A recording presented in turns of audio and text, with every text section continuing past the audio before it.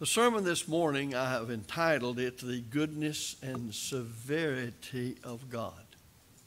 The Goodness and Severity of God. If you'll look to Romans chapter 11 and verse 22, you'll find our text contains that idea. Paul wrote, "Behold, therefore, the goodness and severity of God. On them which fell, severity, but toward thee goodness, if thou continue in his goodness. Otherwise thou also shalt be cut off." Now we need to maybe set the context of verse 22 in chapter 11, that we can appreciate more what is being said. First of all, remembering it was written to Christians. Thus, these words would be encouraging them and exhorting them to remain faithful to God as members of his church. And when you look at the letter itself, actually chapters 9, 10, and 11 sort of serve as a special section out of the whole of the letter. Now, I think we know what a parenthetical expression is. We know an open parenthesis. We know a closing parenthesis. But why do we have such things? Well, a parenthesis or a parenthetical statement or statements are set in beside the main thought. Why? For clarification. Usually for further explanation, which is designed to clarify the main thought. You can actually take a sentence that has a parenthetical statement, and you can take out the parenthesis, what is said within the parenthesis, and just read it straight through. And if you didn't know there was a parenthetical expression there, you wouldn't miss it. So the parenthetical expression, and you run into many of them in the scriptures, is set in beside the main thought so that it can be further explained and thereby clarified. So this is not really a departure from what is being discussed by Paul here, but these chapters 9, 10, and 11, and there's no parenthesis at the beginning of what we have, which man set in, is chapter 9, and there's no ending parenthesis at the end of chapter 11. But that's a good way to explain what he's doing in those 3 chapters, remembering there were no chapters and verses in the original letter. Now, the gospel is for all. Romans 1:16 says the gospel is the power of God unto salvation. Thus Christ would say, preach the gospel to every creature, Mark 16:15. Now it is salvation based on condition of faith and obedience. It's never any other way. Romans 6:17 and 18. Hebrews 5 and verse 9. The Jews, he says, were rejected because of disbelief or unbelief. Well, that doesn't mean they all became atheists when it came to Jehovah God Almighty in their day. It means they didn't do what God told them to do. The Jews were rejected because then of disobedience. Now, the Gentiles, according to Paul, were accepted because of their belief, their obedience to the truth. In Romans 11 and verse 22, we find an exhortation. And that exhortation is based upon the goodness and the severity of God. God is good. He's merciful. But that's not all the Bible has to say about God. He is also just and righteous. One of the mistakes people make in rightly dividing the word of truth, or a failure to do so, is that they'll read what the Bible has to say about one attribute of God, and they don't realize there are other attributes. And in God, they all fit perfectly.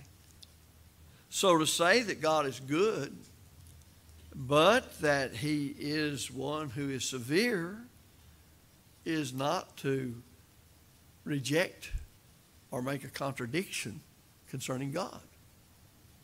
It just simply is explaining to us how God is and how he operates. Now, Romans 2, if you go back earlier, and verse 11, in a plain statement, for God is no respecter of persons, Romans 2:11, makes it very clear, all men everywhere, all human beings accountable to God for their actions, all have the same truth to learn and the same truth to obey, and as Christians, the same truth by which they're to live. Now, the question arises is how can God be both gracious, merciful, and severe, and do so at the same time as far as his being God? But that's what it says, and the scriptures don't contradict themselves, and they reveal perfectly what God is. Well, let's look for just a moment. We'll briefly do so, and I won't go into a lot of particulars here. But what does the Bible have to say about God? That ought to be the question about anything pertaining to spiritual matters. What does the Bible, because the Bible is God's Word, 2 Timothy 3:16 and 17, what does it have to say? Now you may say, well, I need to ask my preacher. I need to ask old brother, whatever. Well, even then, are you going to open your Bible and read what God says to you and see whatever is said by some other person to see if it is what the Bible says? It is a very difficult thing to do, but here's one guiding point that we ought to keep in mind, and we ought to attain to it as best we can. Never put your soul salvation in the hands of another man's understanding of the Bible. Well, does that mean that I can't receive help from teachers? Well, of course not, or you wouldn't have teachers in the church. And even teachers are warned about how they should be in their teaching and very careful about their teaching. It just says you have a personal, individual obligation to study the truth for yourself and to make sure, so very sure, that what you're hearing and what you're studying is God's will on the matter. So what does the Bible say about God? Well, it teaches us that he's omniscient. Hebrews 4:13, he knows all, that is the object of knowledge. That he is omnipotent. Think about the creation. Out of nothing, he spoke everything into existence. Genesis 1:1 and 3 and Hebrews 11:3. Then God is omnipresent, inhabits eternity. Psalm 139, verses 7 through 12. God is not governed by time. Time is a created thing. I've often wondered in all the research that Einstein and others did regarding time and regarding light and what they found out about it, if they had just realized what is said in Genesis, that light was a created thing. It is some kind of substance. So they would have had at least a step up on the research if they just believed what inspired Moses said. And that's true of a whole lot of things. The Bible also teaches, and we'll just mention these, that God is a God of goodness, that he's a God of love, that he's a God of grace, that he's a God of mercy, that he's a God of justice, and so on. But now I ask this question. What is the world's concept of God? And you might say, who all knows what's in the mind of man when it comes to their concept of a lot of things, but especially God? Some will say there just is none. Well, to some, though, he's some sort of strange, powerful being or beings far, far away. Some will even say just a figment of man's imagination, an atheist who says there is no God, or maybe an agnostic. But now we bring it down to those who believe in God and Christ, and the Bible is the Word of God, the denominational world about us. What does the religious world teach about God? Well, you can come across some very strange views about God, even from those that claim the Bible is the Word of God concerning what he is and so forth. But I think we can sort of sum up the way the denominational world thinks about God. They often, by their teaching, paint a limited, we might say unbalanced view of God. And they do that by saying, well, God is love, but then ask them to define love. And they let that override everything else the Bible has to say about the character of God, about the attributes of God.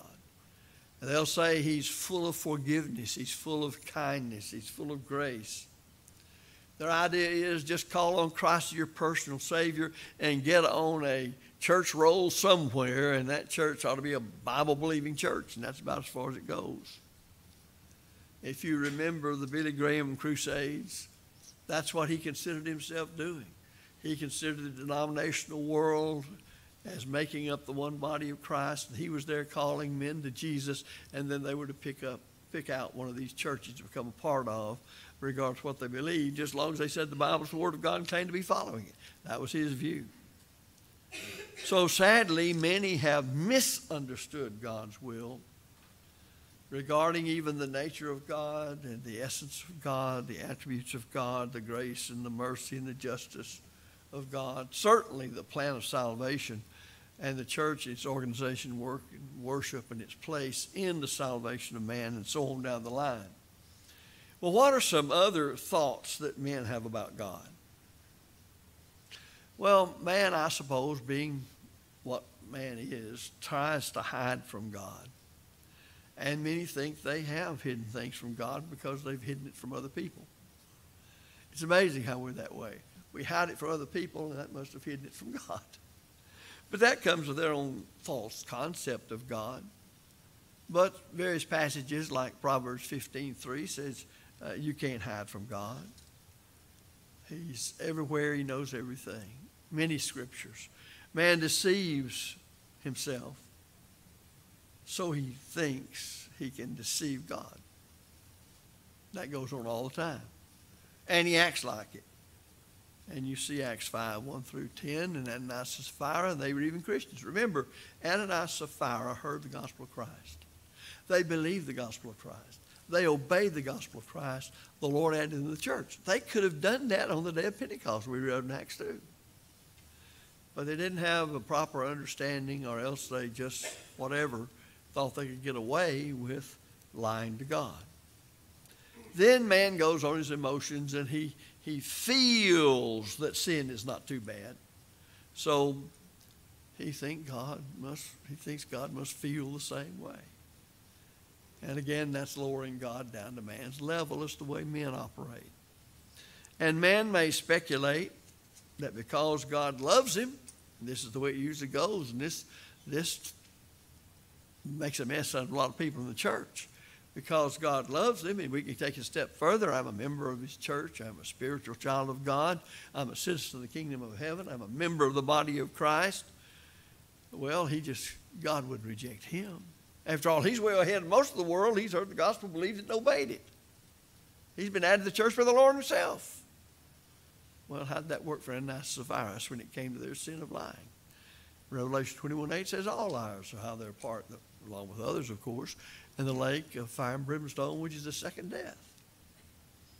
So we can convince ourselves this sin is no big deal. Another thing that happens, too, is that, well, it happened 10 years ago, 5 years ago, 25 years ago. Well, what is that to God? Again, what is time to God? Did it happen 25 years ago to God or 25 years ago to me? He's out there in eternity, and time doesn't govern him. So what it amounts to, whether you sinned 50 years ago or you sinned right now, it just happened, and you're a sinner. So time doesn't have a bearing on making our sins less before God. And ultimately, all sins against God, sins the transgression of the law, 1 John 3:4. May involve other people, but it nevertheless is ultimately against God. Some people assert that God is just too good to condemn man eternally. The Universalists, in fact, this Universalist Unitarian Church, it believes God is so loving he won't condemn anybody to hell. Well, that's a total false concept. And we should be able to see it from our text, Romans 11:22. Behold, therefore means in the light of what he's just been writing. Remember the context? Behold, therefore, the goodness and severity of God. In other words, you haven't got a complete picture of God as the way the Bible reveals him if you don't see the goodness and the severity and understand who is God good to and when is God severe, because it's the same God. We know from 1 John 4:8 that God is love. Well, that's wonderful. You'll hear that spoken far more than this next verse, which we studied on Wednesday night, Hebrews 12:29, for our God is a consuming fire. They're all revealed by the same Holy Spirit and all pertain to the same God. So he is love, but he's a consuming fire. And that goes along with the fact he is good, but he's also a God of severity. So let's not limit our study of God's Word regarding God to a one-sided or unbalanced view of God. And therefore, the thesis of our study is that the Bible teaches both the goodness and the severity of God.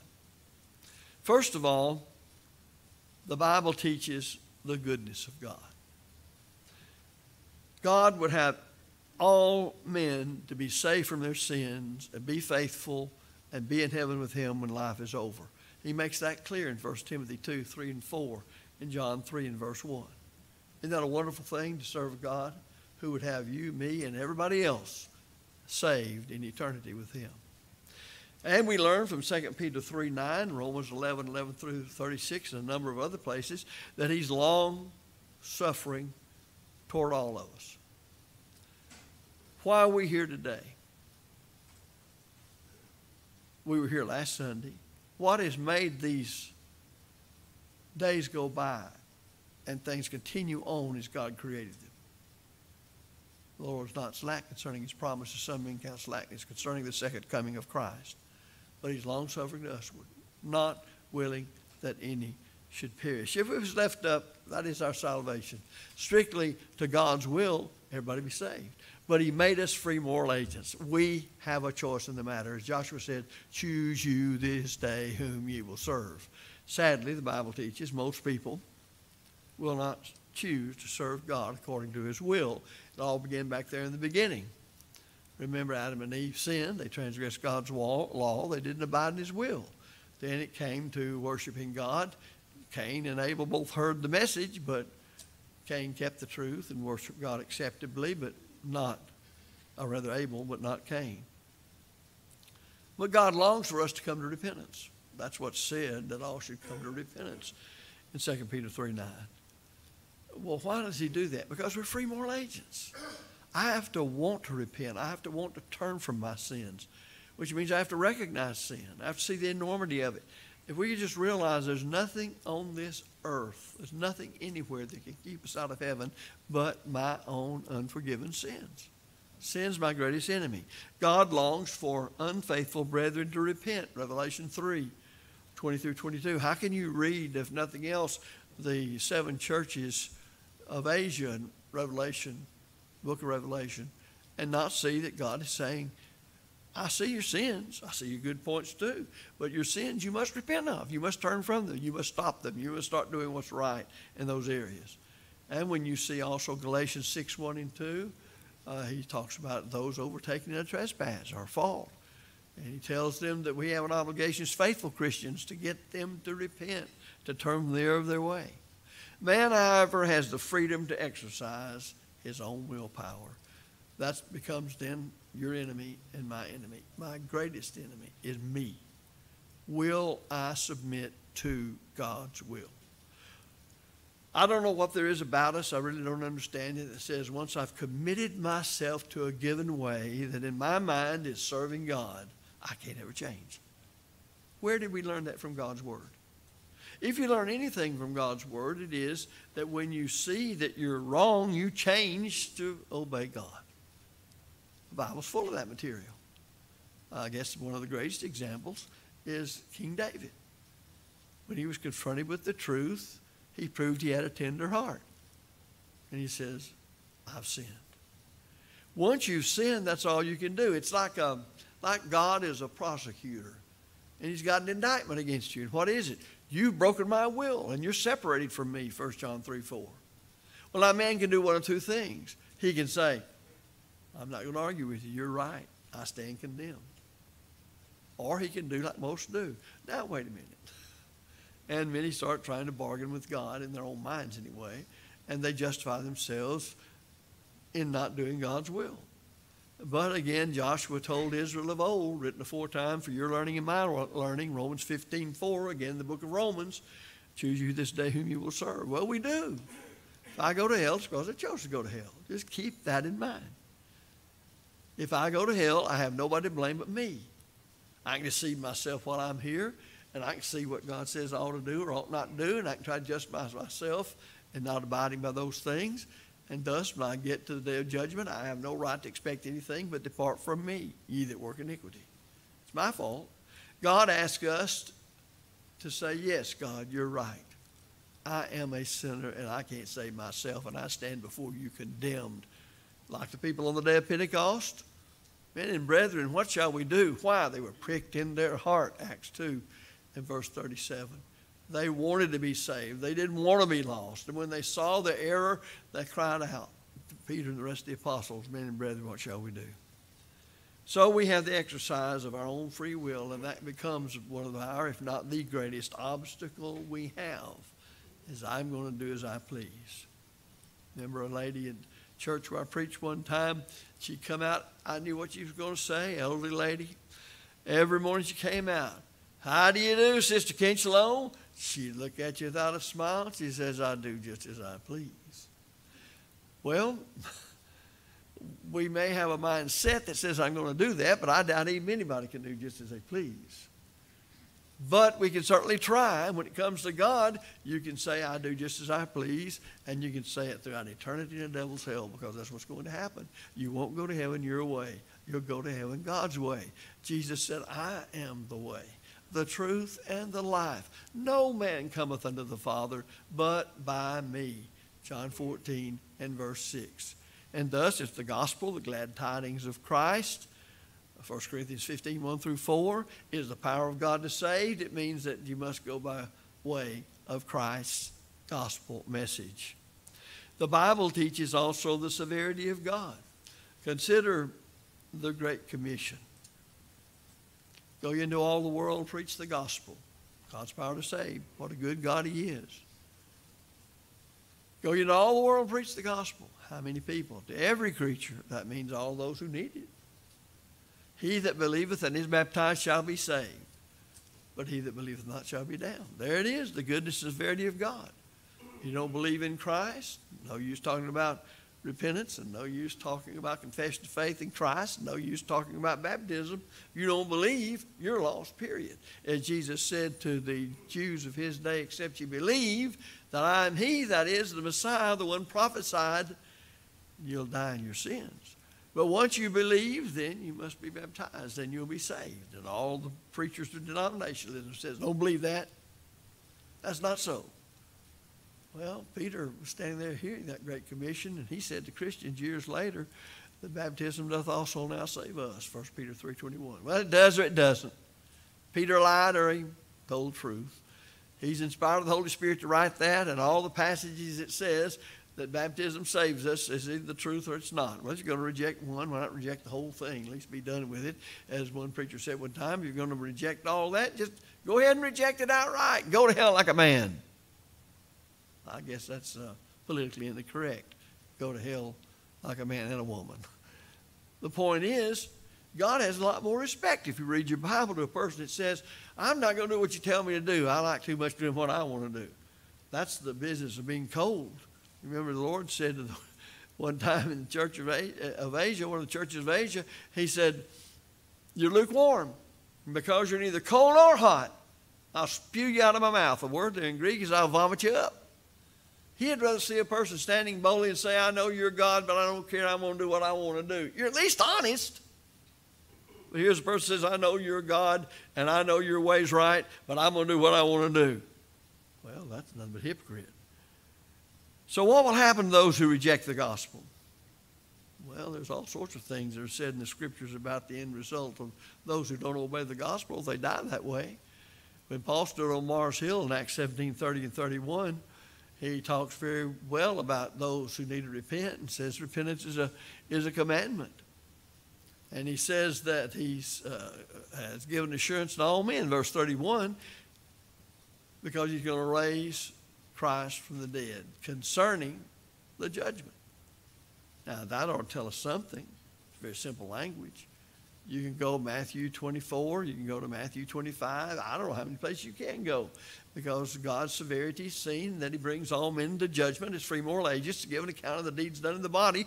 And when they've been wrong, they must deal with the wrong. The severity of God and false teachers, the severity of God and hypocrites, Well, Jesus warned of all that in his earthly ministry in Matthew 7, 15 through 23. Go a little later in Matthew chapter 15, verses 6 through 9.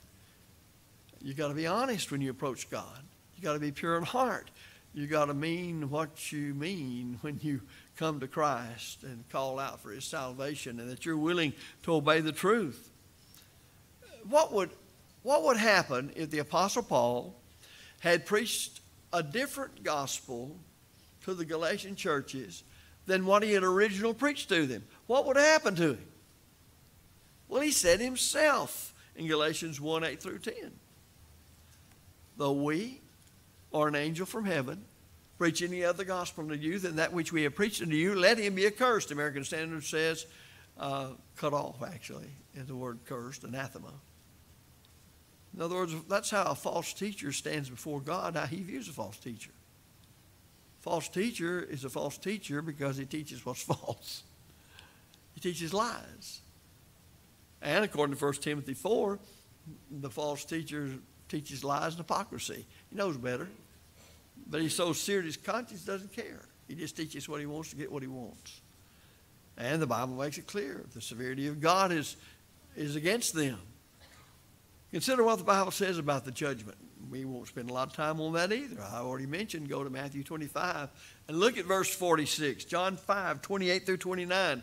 And then the one he wrote to Christians in 2 Thessalonians 1, 7 through 9. To you who are troubled, rest with us when the Lord Jesus shall be revealed from heaven with his mighty angels in flaming fire, taking vengeance on them that know not God and that obey not the gospel of our Lord Jesus Christ, who shall be punished with everlasting destruction from the presence of the Lord and his power. But he be glorified in the saints, the following verses say. Well, now, if you don't obey the gospel, what can you expect when you see the Lord coming? Oh, well, he's so loving and kind and tender, and after all, he really didn't mean what he said. No. If you decide not to be baptized for the remission of sins, having believed in Christ, repented of your sins, and confessed your faith in him, you're going to be lost. Thus, the Bible teaches both the goodness and the severity of God. Now, there are a number of examples, as I said. We'll look at a few of them before we close the lesson. You remember that God created man in his own image, and he gave him dominion over every other creature, Genesis 1, 26 and 27.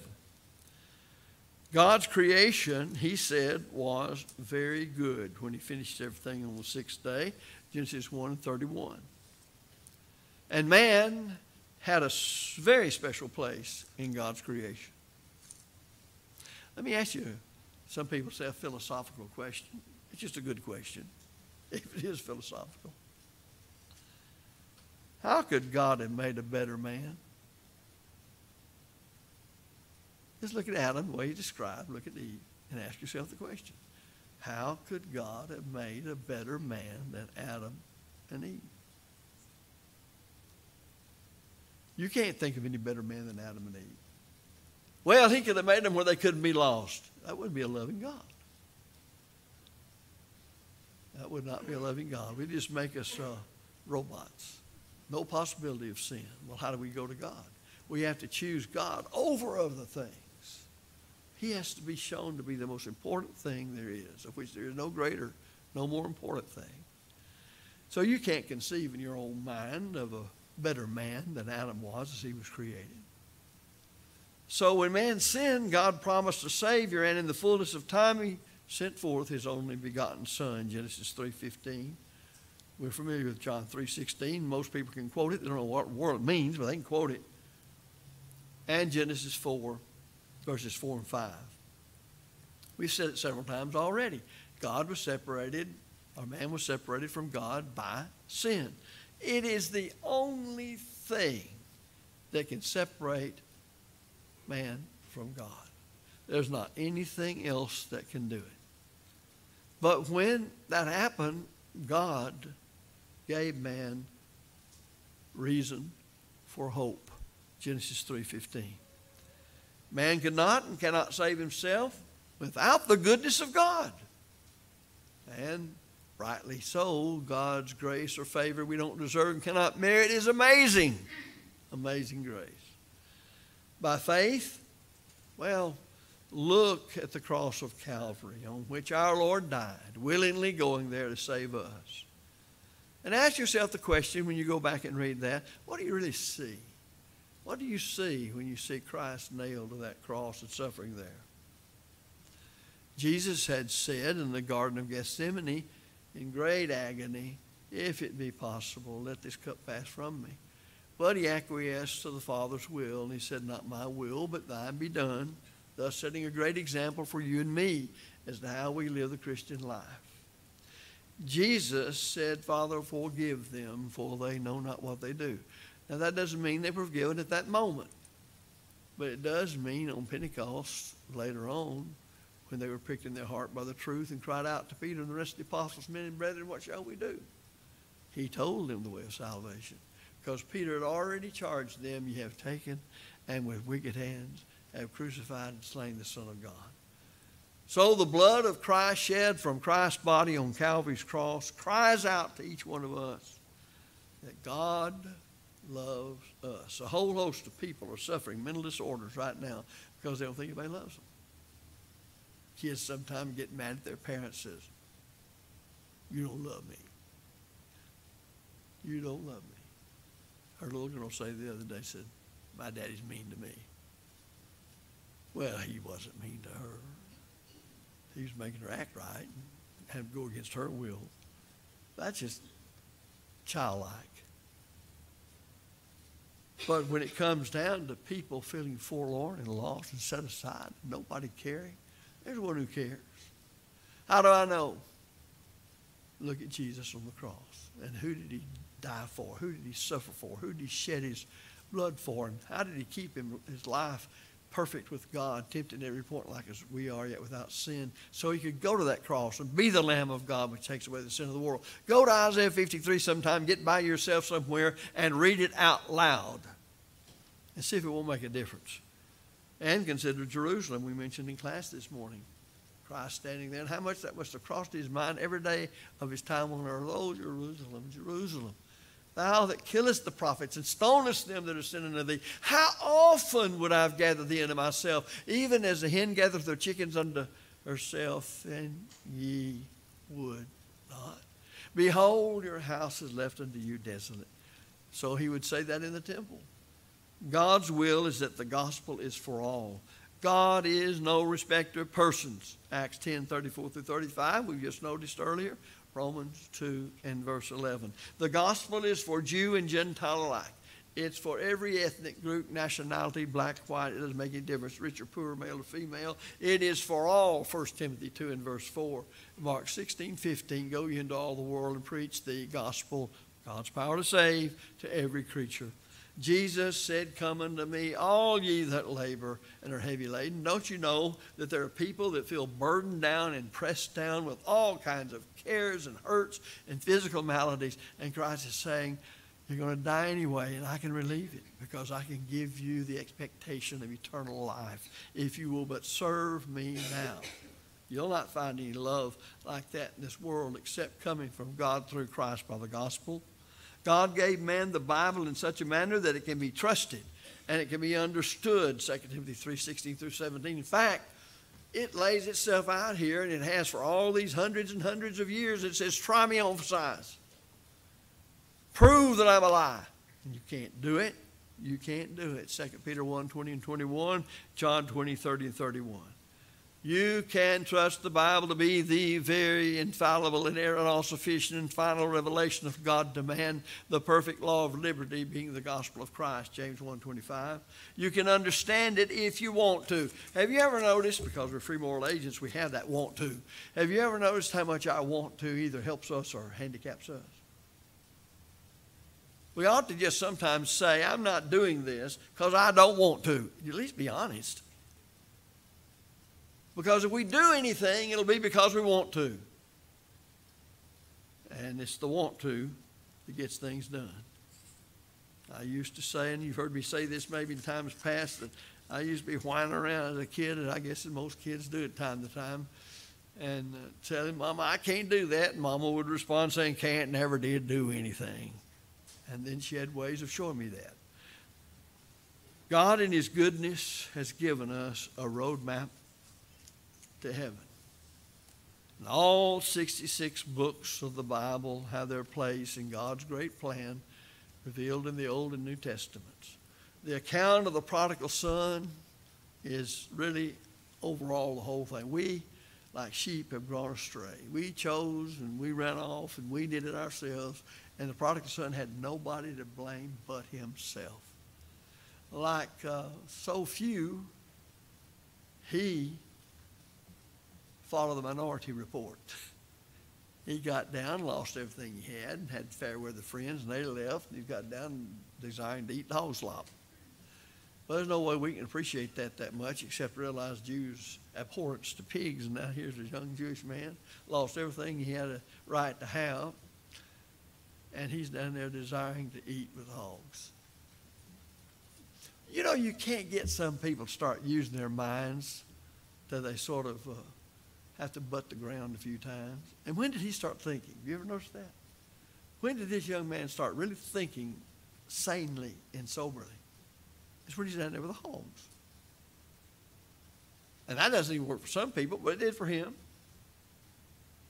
He said, look, my servants in my father's house have all these things.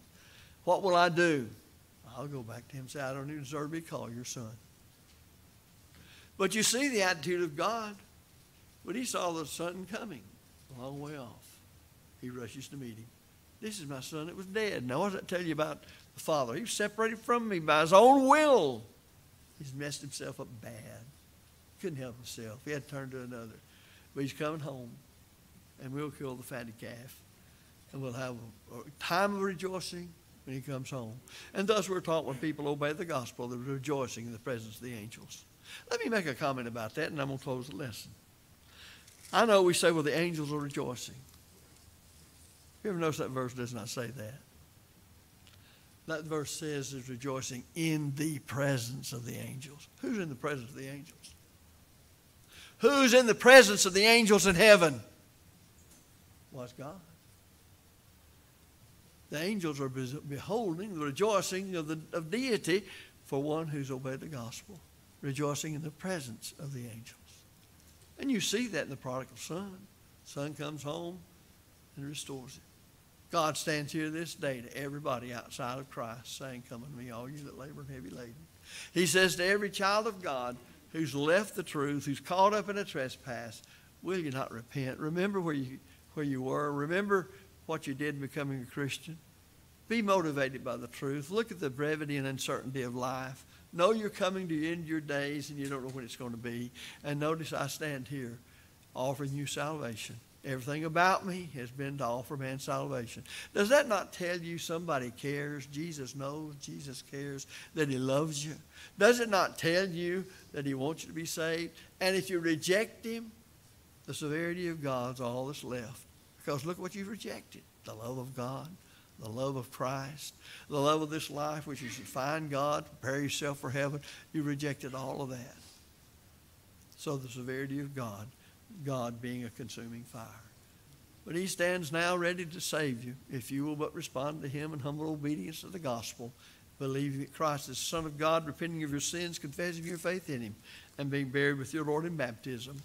If you're a child of God and you've sinned, you need to repent, confess those sins, and pray God for forgiveness. Are you subject to the Lord's invitation of coming to me? If so, we invite you to come while we stand and sing.